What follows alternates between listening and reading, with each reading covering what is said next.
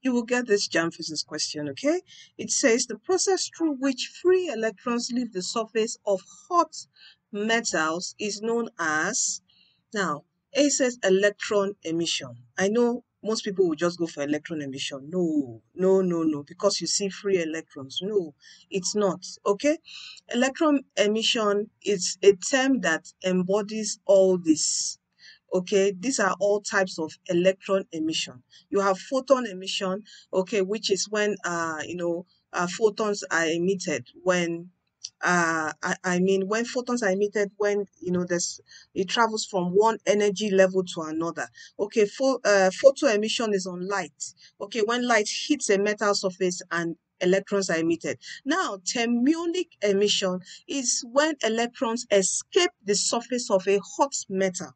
All right, so our right option here is D. Okay, thermionic